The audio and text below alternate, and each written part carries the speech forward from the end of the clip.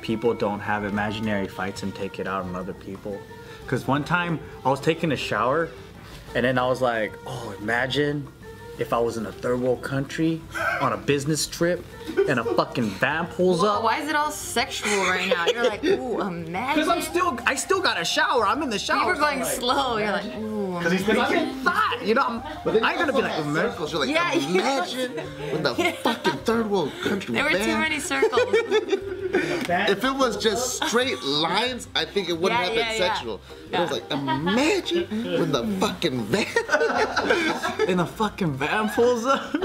And a bunch of naked bitches came out and they were trying to suck my dick. I was like, wow. So yeah, I was in my head and I was thinking, a van pulls up, fucking slides the door open, and then I imagined the van door sliding, so I slided open my shower door with the shower fucking running, and I got out and I started like doing fucking karate, and before I knew it, I was in the middle of my room with fucking water all still on me, and then like I'm just like, you just fucking crazy. Time to go back in the shower. That's what kids do.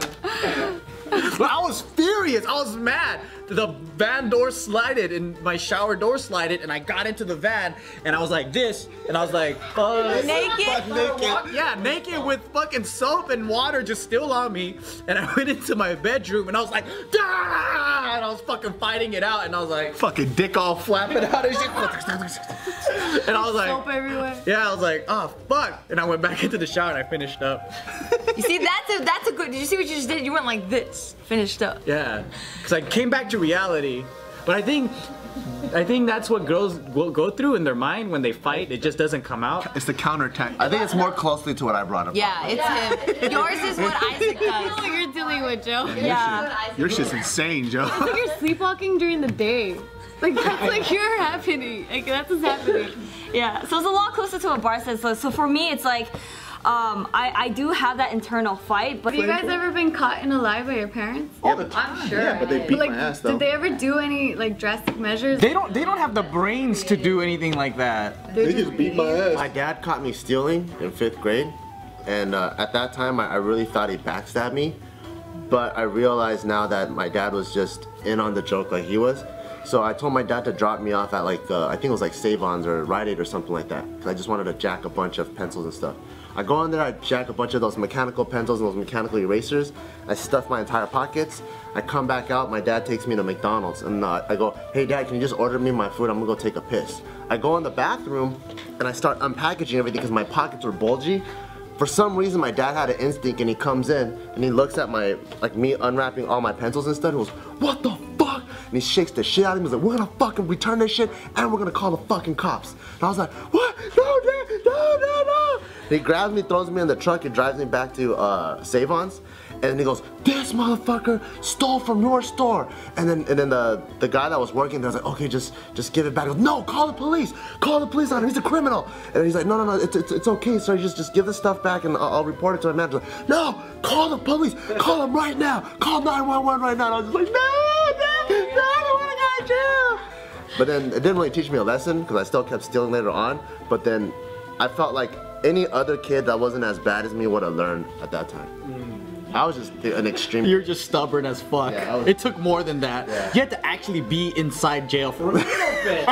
Yeah. In the Scared Straight program. Like he'll have like, his heart will be irregular. He goes, that's a bitch inside of me right now. Like the way he deals with things is not human. That's true. You know when I was, me and Joe were learning backflips at UCLA, the gymnastics room. And then, so they're saying you gotta do like at least 100 backflips in the beginning to get a muscle memory where you can just do it like second nature. So I was counting the times that I was doing them, and then I was up to 50 like over a course of 3 weeks. And then one of them, I went up and I just bailed. So when you go up and I didn't have full commitment, when I came down, my foot went straight into the floor like this. It hit the floor and I heard cracking noises, and my foot swelled up and turned purple immediately. And then I was in tears because I didn't know at the time, but I fractured my foot in like, I think like 8 different places. And then I was like, fuck, you wanna be a little fucking bitch right now? So I did 10 more backflips. I'm not leaving until I do 10 more backflips. I did 3 of them, and I couldn't stand on my right one anymore, so I'm like, I'm just gonna do them off my left leg. So I finished the rest off my left leg, and I slowly tried to walk home, and then when I went to the doctor, they found out I had a fractured foot. Do you see? probably made do it you worse. see- Probably. Do you see how this man solves problems? It's a fucking caveman. He's the guy that beats the computer if it doesn't turn on. That's what he is. I always tell him, I'm like, we gotta think before we use brute strength, okay? So if something's jammed, most people be like, oh wait, what's stuck? He just goes brah, brah, brah to try to take it out. It usually works. But you can't use a machine anymore, right? No, everything else is demolished. Nothing is embarrassing to me because I just tell that story like, oh my god, you know what the fuck happened? I shit myself the other day. So I remember one time in college, I think I was sitting at like the lunch table or somewhere, and I was trying to check out this girl, but I had sunglasses on. So I was like, my face is like right here, but then underneath the sunglasses, I'm like, but then the girl started staring at me like all weird, and I was like, oh fuck, are my sunglasses see-through?